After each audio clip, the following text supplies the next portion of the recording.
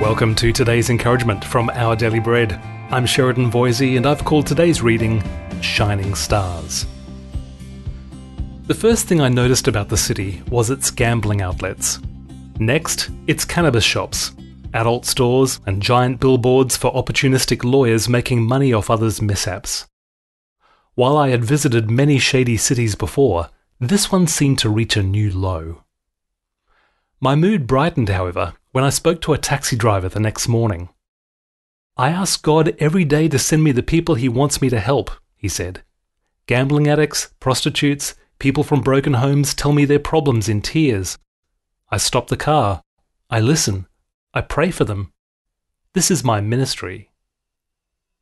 After describing Jesus' descent into our fallen world in Philippians 2, the Apostle Paul gives believers in Christ a calling.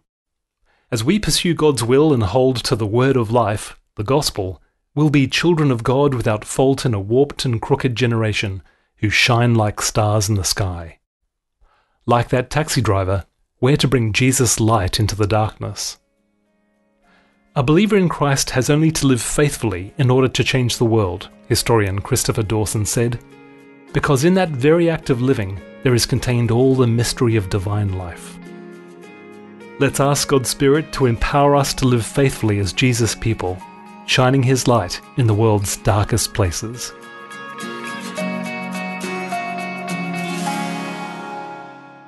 Today's scripture reading is from Philippians chapter 2, verses 12 to 16.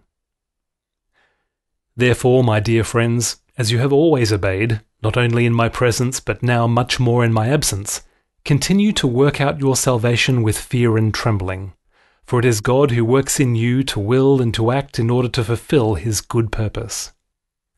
Do everything without grumbling or arguing, so that you may be blameless and pure, children of God without fault in a warped and crooked generation.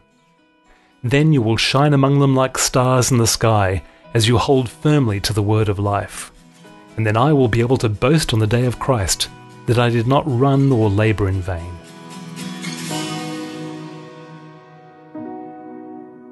Let's pray together.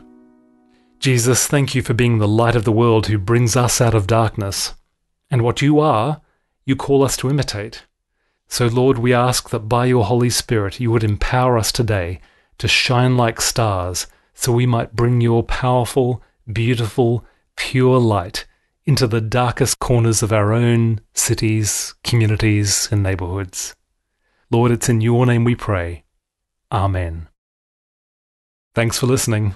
I'm Sheridan Voisey, and today's encouragement was provided by Our Daily Bread Ministries.